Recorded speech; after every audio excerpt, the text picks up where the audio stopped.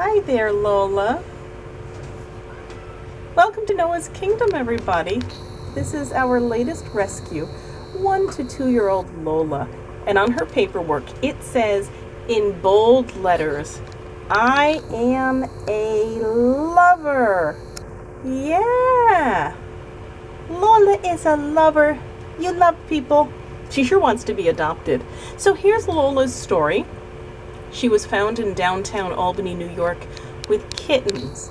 Now, all of her kittens, thankfully, have been adopted, but Lola is here at Noah's Kingdom Humane Society, waiting for her turn. She's a little bit shy right now, but again, you remember what it said in bold writing. She's a lover, so she's going to make a fantastic kitty cat. She's beautiful, and we know you'll fall in love with her.